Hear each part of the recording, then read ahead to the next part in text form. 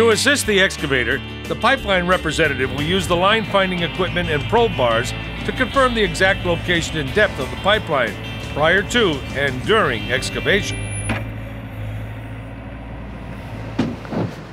You need somebody to show you how to work that thing? What are you doing here? This hole is a lot bigger than the other one. It is. Yeah, here we've got a small water line that's crossing below our pipeline. We actually used 2 observers to help Jimmy to locate where the pipe was. Once we exposed it, they helped to keep him off of the pipe. So they're watching as the bucket's moving around? That's correct. You know, anytime there's an excavation occurring within 50 feet of a Marathon pipeline, a Marathon representative must be there to cover that dig. There are a number of things that we have to watch out for, not only to keep the excavator away from the pipeline and comply with the state law for a tolerance zone, but also to work with the observers. The observer that works with the backhoe operator, their purpose is literally to do the hand digging as necessary to expose the pipe, and then working with them to make certain that we get the excavation completed safely. We typically maintain a 24-inch clearance all the way around the pipe, above, below, and either side. That keeps the power equipment away from the pipe. That's primarily what's going to damage the facility. Well, my next question is, what's the pipe made of? The pipe's made of carbon steel. So if you ding it, is there any forgiveness? Any kind of scarring, gouging, or denting, over time, flexing and working of that metal, it fatigues and can fail. If an excavator causes what seems to be only minor damage to a pipeline or other underground facility, he should stop work immediately and contact the utility operator. Even a minor scrape or dent to a pipeline or the protective coating on the pipe may cause corrosion to begin and lead to a future leak. The utility company will inspect the damage and make any needed repairs before you continue excavating. What happens if it starts leaking? If it starts leaking, you need to call 911, and I need to call our operations center to shut down this high-pressure pipeline immediately. If damage to an energy pipeline results in a release of any gas or liquid, federal law requires the excavator to immediately call 911 and the utility operator. Excavators are encouraged to cooperate with local emergency responders and other utility companies that could be affected during the emergency situation. In many states, excavation to make emergency repairs or restore service may begin immediately, but excavators should call 811 and the utility operator prior to excavation or as soon as practical. So what are they doing with the railroad ties? They look like railroad ties. Yeah, they're skids, we call them, John. Oh, okay. Anytime that we expose a span of pipe more than 10 feet, we need to support that span so that the stress load of the pipe is not just hanging on the pipe itself. So they're structuring that such that it'll support the pipe in a way that won't let it sag. We'll take the cribbing out after we've put sandbags or other support methods that's acceptable to Marathon in place, and we'll pull those out, and then we can start the backfill process. It's interesting too that you might note the foreign pipeline below us there is crossing us at a perpendicular angle. That's a necessary piece of this. If it goes at a long angle, it becomes more of a possibility for damage to occur while excavating. So it needs to cross at a right angle to our pipeline, and it needs to have 24 inches of clearance between the top of that foreign pipe and the bottom of ours. That needs to be maintained. And during the backfill piece, we will put some tape in there, some caution tape. When caution tape is used, it's placed underground just above the buried utility. The tape alerts excavators that they are digging right on top of a utility. So when you're refilling the hole, will somebody be down there with shovels doing the delicate work? Or are you just dropping all the dirt right on top of everything? No, we're going to dip it in a bucket at a time and bring the sides up, bring it up, compacting it, continue to get dirt underneath the pipe, and to bring the compaction to about what it is or was before we did the excavation. That'll bring the support level of the pipe where it needs to be. Then once we get about 18 inches of cover on the pipe itself, then we can push the rest of it in and do the final cleanup of the site.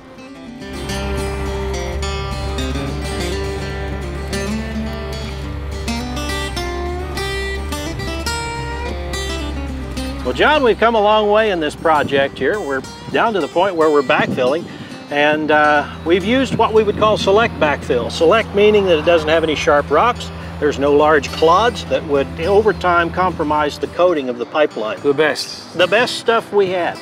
And at this point, really, if you would like to spend some time on the backhoe and put some dirt backfill in here, we would love to have you give it a shot. I'd enjoy that. Awesome. Well, have at it. Good luck. All right, Keith.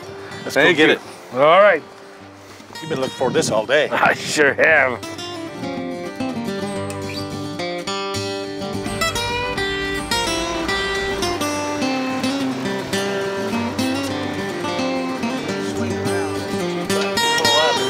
Up with the right. Start with your right, now follow through with your left. Oh boy, okay. There you go. There we go, that's right there, that's all I wanted. I think everyone else has gone home.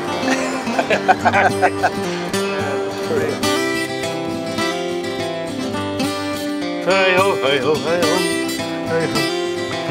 Now, let's see, throttles here, buckets.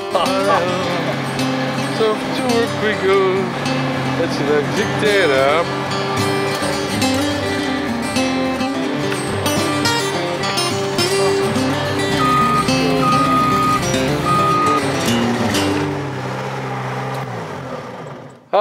Now that was fun. But I think I should probably leave it to the professionals. Hey, speak of the devil. Bo, what's next?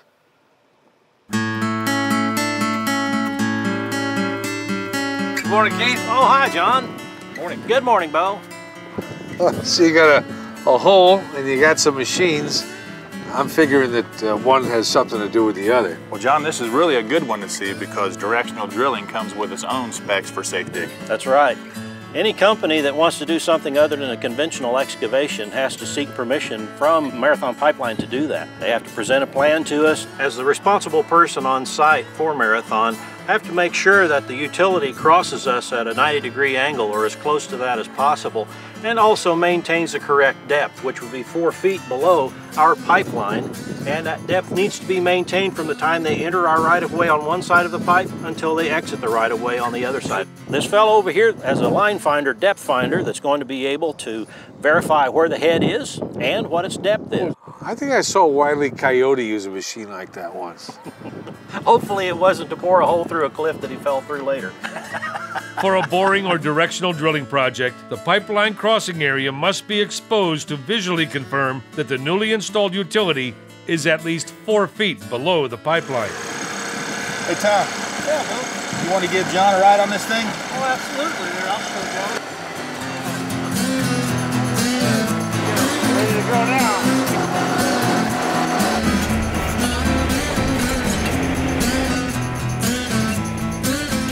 As a reminder, utility operators should be notified if the actual placement of the new facility differs from the planned placement.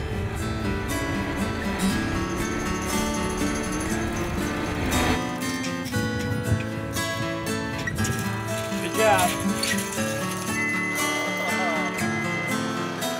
Well, that was fun. Thanks, everybody, for allowing me to play with your toys.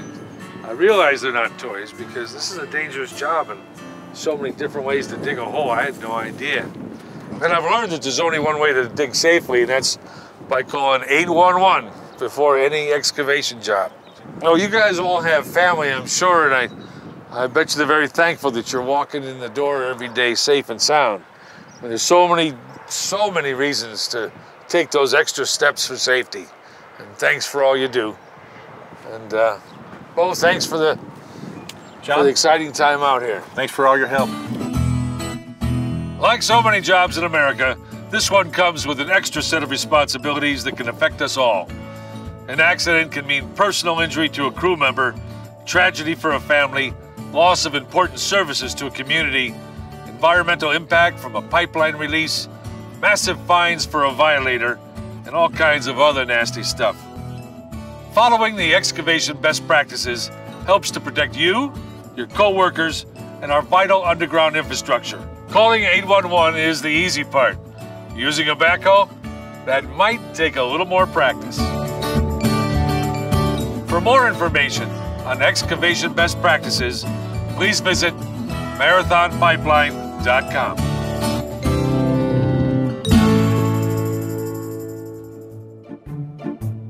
What's that? we're going to dial 811 to let everybody know that we have a planned excavation here.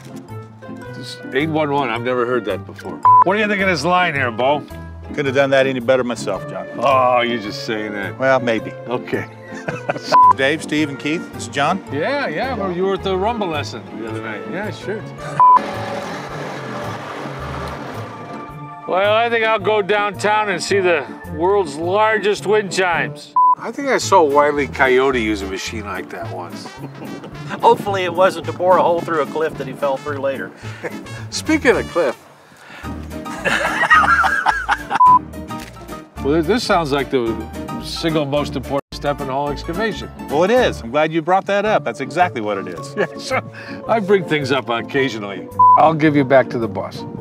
His name is Bo, Megan. Are you single? She wants to know if you're single. No. Like taking candy from a baby, that is. I've never done that, though. No. No. Thanks for keeping our civilization working. Because this is a dangerous job.